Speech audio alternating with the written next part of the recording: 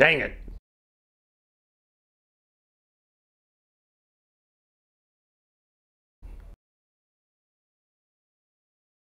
Bill has started to disassemble an E-type engine, and there's some interesting things to note here. First of all, you can see there's some obvious differences between the XJS head and the E-type head.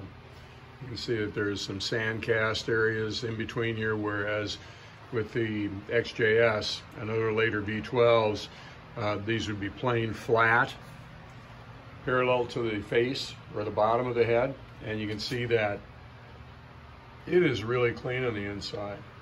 And I don't think this is unusual for an E-type, because typically E-types are much better maintained.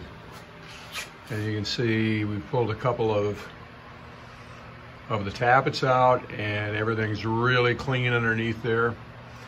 And I mean, it looks like this has just recently been put together.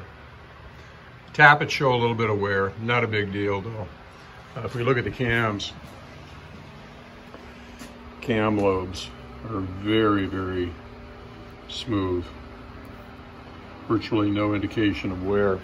And another interesting thing is, if we look at the studs, cylinder head studs, I don't know if you can see this, but you can move them. And these aren't the ones on the ends that aren't exposed to the water jacket.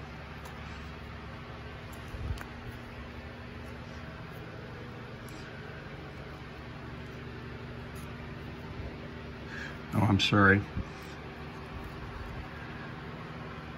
You can see that these are wiggling around. These are in the middle of the water jacket. So I have a sense that, having made at least 2 worst case scenario videos on pulling heads, I think this might be the best case. I think this is going to be more fun. Easiest Jaguar V-12 cylinder head extraction ever.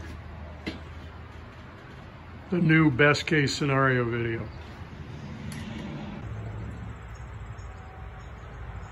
E-type cylinder head gasket, unknown miles. From my experience, the average XJS V-12. The difference between abuse and neglect and proper maintenance. Another difference between the E-type engine, and in fact all pre-HE engines, is the pistons. Because of the configuration of the cylinder head, most of the combustion chamber is within the top of the piston. It looks kind of like some diesel engines look. As you noticed during the piston and rod assembly videos earlier in the season, this is what an HE piston looks like. It's got a slight dish in it, but for the most part, it's pretty flat. It's an important difference. You can't switch them around unless you want your E-type engine to be a diesel.